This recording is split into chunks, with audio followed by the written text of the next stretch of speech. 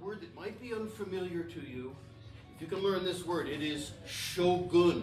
Can you say that word? Shogun. S-H-O-G-U-N. The shogun was a great local king in ancient Japan. And that's probably the only unfamiliar word you'll encounter in this story. This is an old folk tale. Oh, before I tell it though, how many of you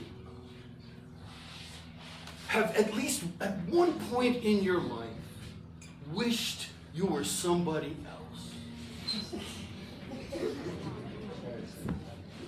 Thanks. Well, this is an old story about that very thing. It's called the Stonecutter.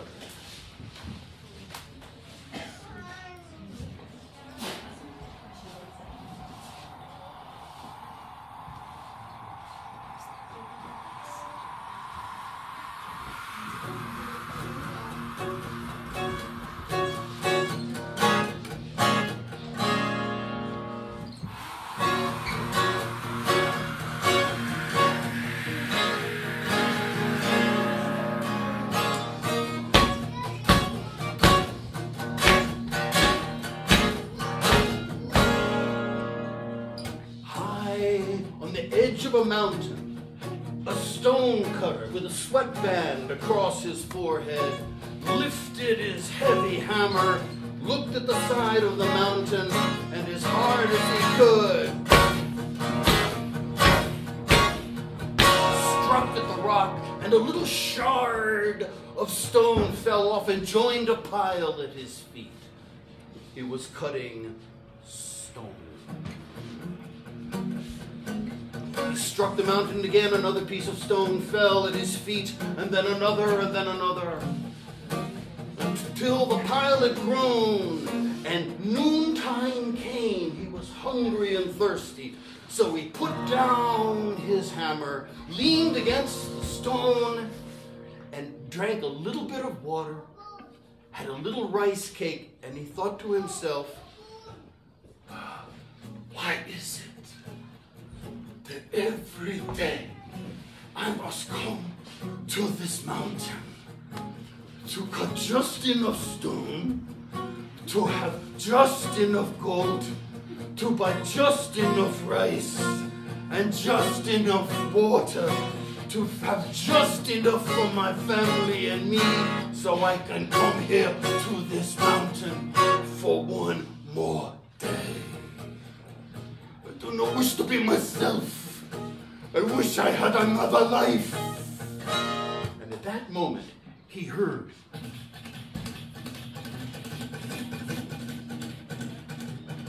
the sound of horses far off. And he looked down into the valley, and there he saw a cloud of dust. He looked more closely, and lo and behold, it was the shogun himself, galloping along on his horse at the head of a great army.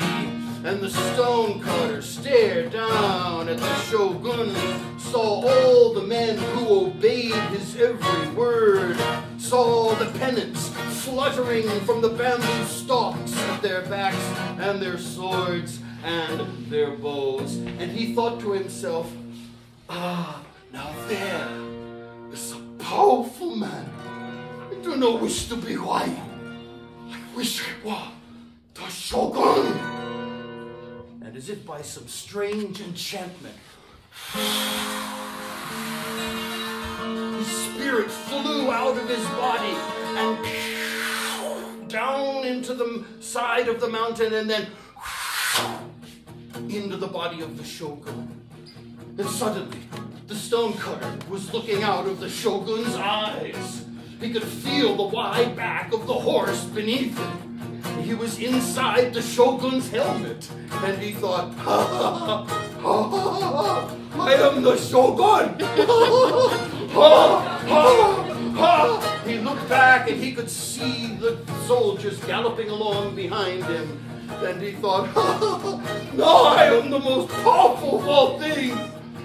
But as he rode along, he began to wonder, if it came to a battle, would he know what to tell those soldiers to do? But worse than that, inside the great war helmet of the Shogun, it grew hot. He thought he sweated a lot on the mountainside, but at least he was not inside a helmet.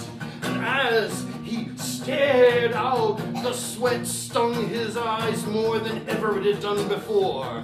And he gazed through the helmet's visor up at the sky, and there he saw the sun blazing there. And the stonecutter said, "Wait, I don't know what's to be the Shogun.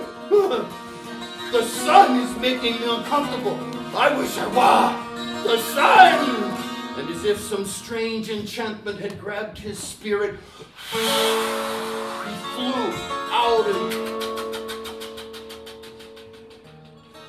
up through the clouds, and suddenly his face entered the blazing circle of the sun, and he could feel the flames pouring from his face. And he said to himself, "Ah, I am the sun. Now I am the most powerful of all things." And he looked down upon the earth there, round and blue and moist in the distance. So excited was the stonecutter in the sun with all the power of his flame and of his light, he decided he would shine. And so he began to shine brighter than the sun ever had. And as he did, down upon the earth, it grew hot. The streams began to dry up. So too the lakes, until at last all the water from the lakes was gone, and the ground cracked into splits that ran for miles. People could find no water. The animals could find no water. But still, the stonecutter, so excited with all that power, just shone.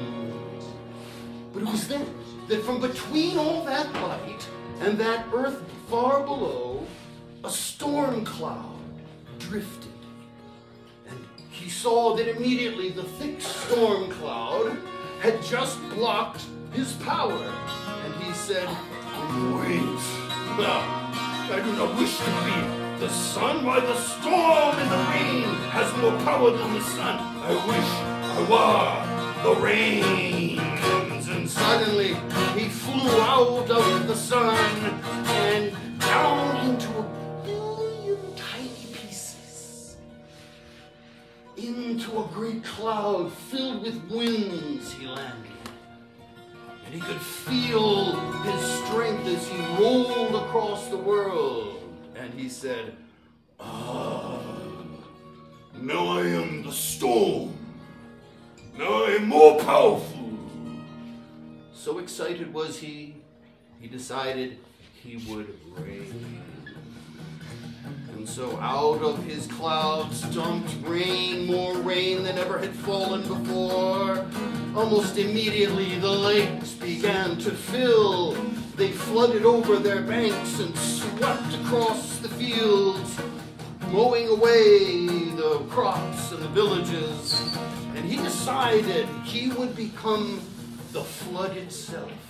And so he joined that flash flood right at its head as it thundered down a valley. And he thought, "Nothing can stop the flood." But that was when up ahead he saw a mountain appear. And he struck it with all his force, but half of him went to the right and half of him was split off to the left. Why, the mountain had broken the flood into two pieces. And he said, "I do not wish to be the flood. The mountain is more powerful than I am. I wish I were the mountain." And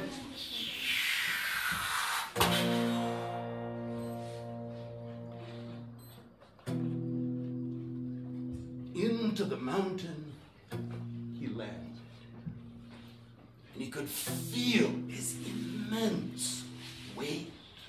And he said to himself, "Now I am the most powerful of all things." That was when he heard. What is that? Something was chipping at him. What is that? Something is cutting me.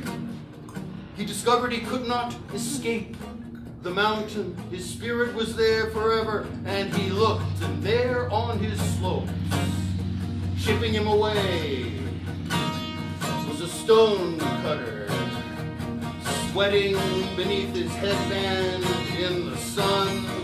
And the stone cutter, if you want to make a rhythm, we can finish this off. He looked at the stone